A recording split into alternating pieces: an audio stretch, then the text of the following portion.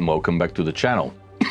I would like to talk a little bit today about one other aspect of the Georgia model, namely the decoration. And I see there that the first officer is inspecting the decoration on this particular model of the ship.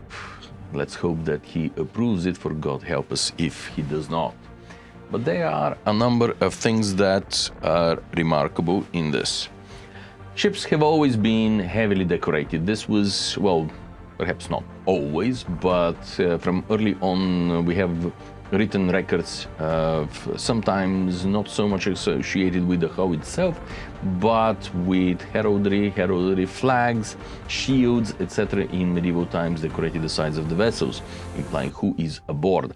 Subsequently, this moved to the rather geometrical style decoration of the later 16th century, characteristically depicted in elements of English shipwrightry, which is currently held in the Pepys Library in Magdalen College in Cambridge, but originally it is believed to have been the Matthew Baker manuscript, one of the foremost shipwrights during the Tudorian period in England.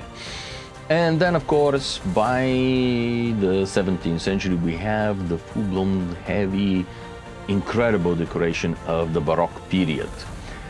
To me, that is probably the most beautiful period. Vessels were decorated heavily with carvings.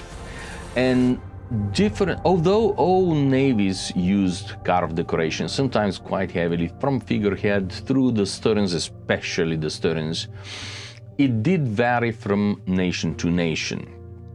And the English style was usually gilded rather than painted, with the exception of the royal coat of arms. In France, everything was gilded, mostly, as far as we can tell, but the Dutch, for example, preferred natural colors. So all their carvings on their vessels are painted the way you would see on Baroque paintings of this period. Different styles, different ways, but why was decoration such an important element? This is a period in which the majority of people are illiterate. They cannot read the newspapers, they do not have Fox News or CNN to tell them what to think.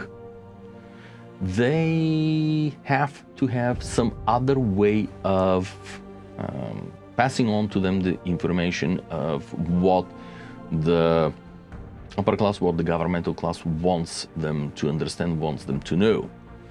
The Navy is, or always has been, a tool of power. And even more specifically, it is a way of projecting power. The decoration was not so much to glorify the king, it was to threaten to intimidate the potential opponents of the king. We may find it hard to accept, hard to believe, but the truth of the matter is that the glory, the individual glory of a ruler did have a repercussion for the glory and the power of the state.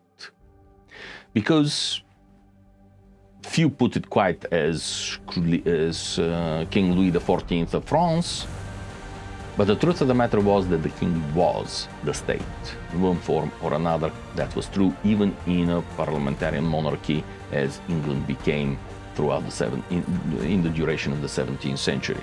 So these carvings are not there just to be pretty and to see, oh, we have the artists to do it. They actually are always telling you a story.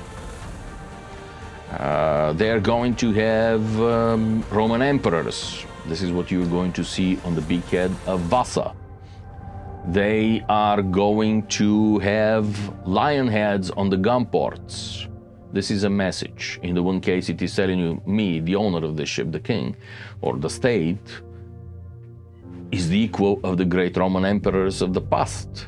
We are that powerful, we are that strong, we are that dangerous. Do you really, really want to tangle with us? The Navy is a form of projection of power over great distances. So this is essentially what the Navy is telling us.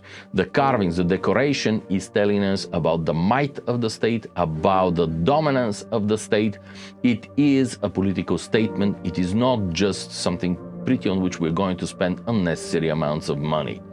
It was quite necessary because this is how you communicate to the general masses. look at our might, look at our strength.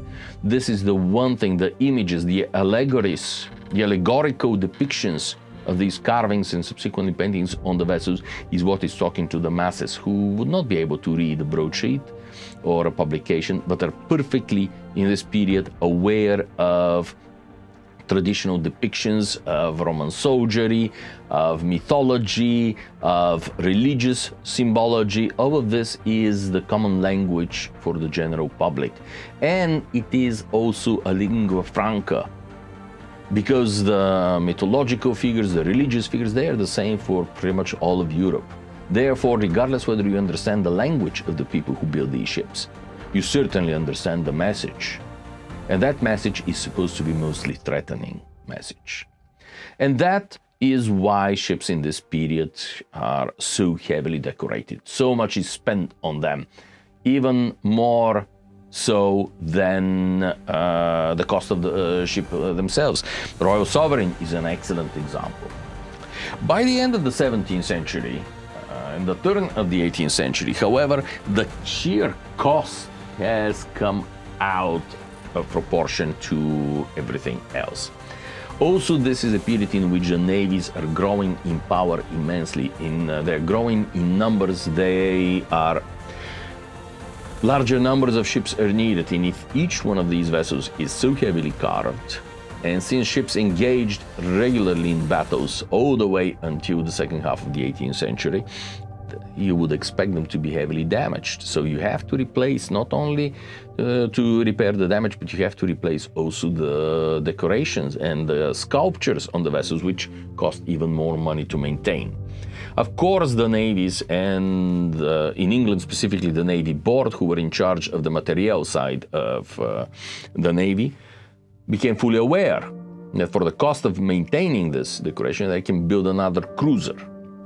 So in 1703 was the first major reduction in carving. There was an order in court issued to the dockyards to limit the decoration of the vessels only to the bow, that is to say the figurehead, and to the stern of the vessel, but decoration from the sides of the ship was supposed to disappear.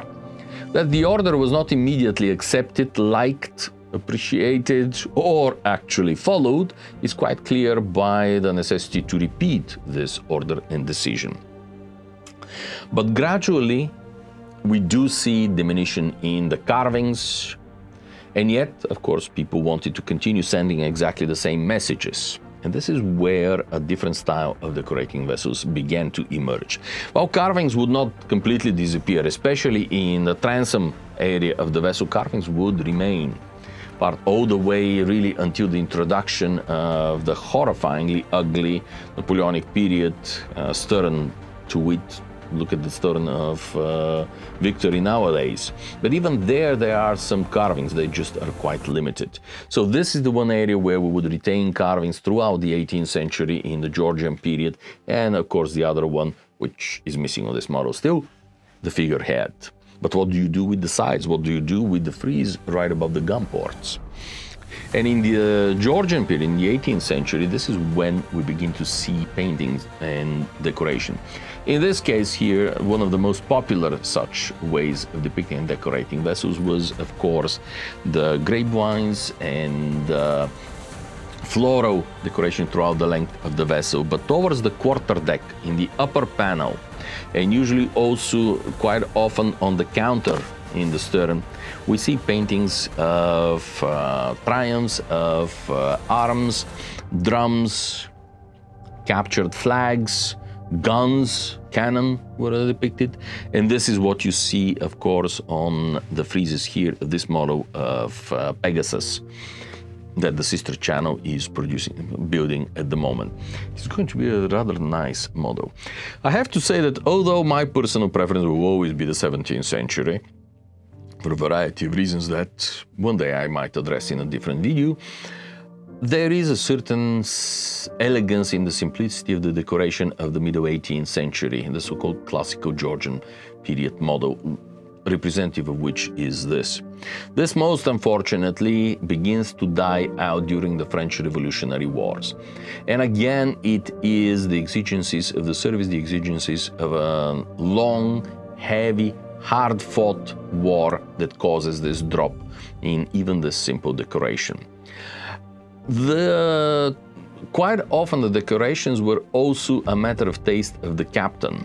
Although the Navy issued certain quantities of paint and other materials to maintain the ship and preserve it, captains were perfectly at liberty to stick their hand in their own pockets and buy additional colors, hire masters to decorate the vessels in accordance with their taste. The only established things that they could not really change was the figurehead, which for most of the 18th century was a simple lion, rather than individualized figureheads. Towards the end, towards the Napoleonic period, or rather the French Revolutionary and Napoleonic periods, we begin to see individual figureheads that again have something to do with the name of the vessel, usually. And that is something that for most of the 18th century is really characteristic of the larger rates, Victory, first-rate ships of the line, second rates, they would have individualized figureheads. The smaller rates would have to be satisfied with the lion, something that comes out from even 17th century. Why lions? It is quite obvious. They are the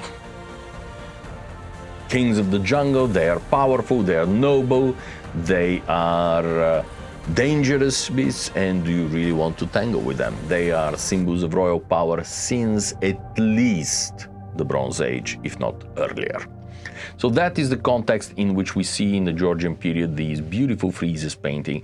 There is a certain really warm attraction, at least to my eyes, rather jaundiced and prejudiced eye. I do like the friezes, and I really do not like the Nelsonian checkerboard decoration of the vessel.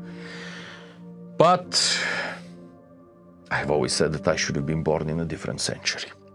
So with this, ladies and gentlemen, I thank you very much for your attention, and I'm looking forward to seeing you on another video on the channel. And if you have any questions, I'll be delighted to address them. Thank you so much for watching. Goodbye.